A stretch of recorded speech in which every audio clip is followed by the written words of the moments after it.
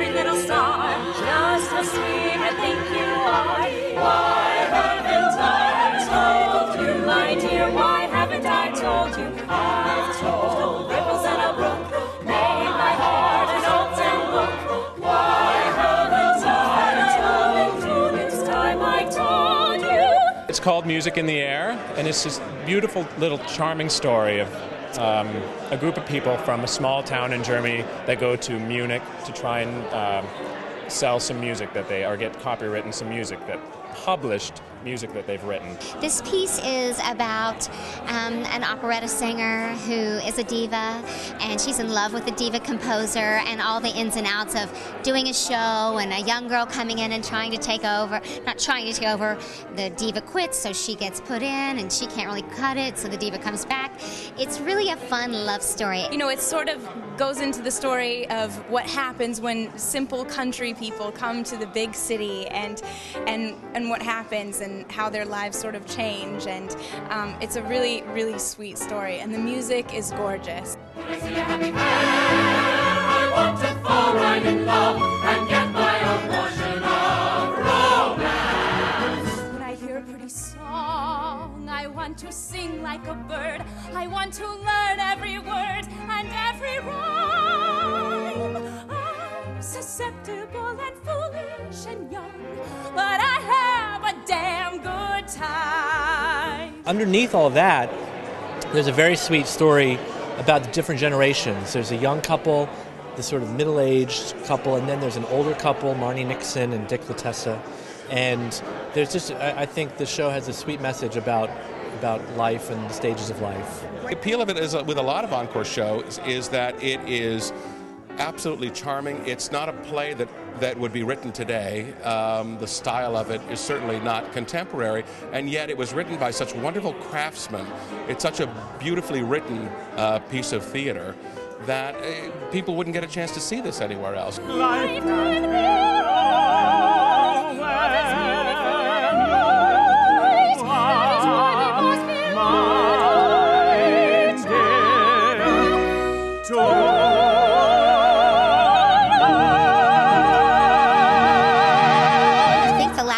revived was in 1950 something, and it was first done in 32, and it was a big hit back in 1932, not so much in the 50s, and you know, it just goes to show you what is relevant at the time. So here's a Jerome Kern, Oscar Hammerstein musical from the early 1930s with some hit songs in it that people will recognize, but nobody knows what it is. You don't get better people in their craft than Hammerstein and Kern. And we just did a couple of numbers with a full chorus. It's an absolutely beautiful score. And it's the remarkable time in history between operetta and the musical theater. You get some traditional sort of rhythmic melody that you would expect to hear in The Student Prince or Showboat, but the tone of the book and the lyrics is much sassier. It has much more color that you might hear after the war, when the United States has been through it and we're a little bit jaded. Why can't I let you know the song my heart would sing? A beautiful melody of love and youth and spring. The music is sweet, the words are true, the song is you. I think people are going to be really delighted by how lyrical and how bright and how gorgeous it is. I mean, and some of the songs people will know well, like The Song Is You or I've Told Every Little Star. Those are a little bit more well known to a lot of musical theater folks, but the other pieces are just as beautiful. I love shows like Spring Awakening and In the Heights, but this harkens back to a more innocent, more classic time.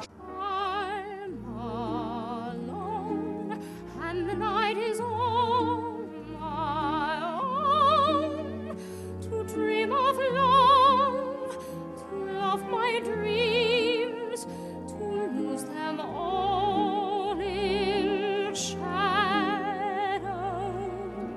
It's a wonderful old clunker, as I call them, but they're lots of fun. The music's great, Kern and Hammerstein, but it's a show nobody's seen.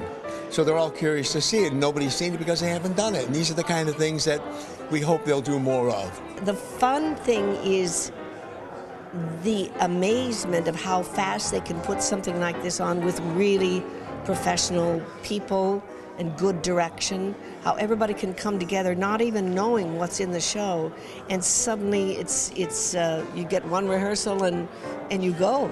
As an actor, the show doesn't have another name, attached to it. You don't hear music in the air. Oh, what's that actor did that? He was great in that.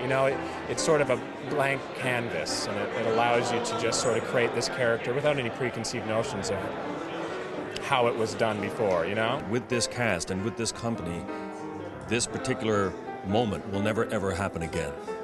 To bring back something this important in the history of the musical theater, which is unknown, and with this cast of people, is a first and only time kind of thing. So it's very, very special for all of us. Like a joke without any lie.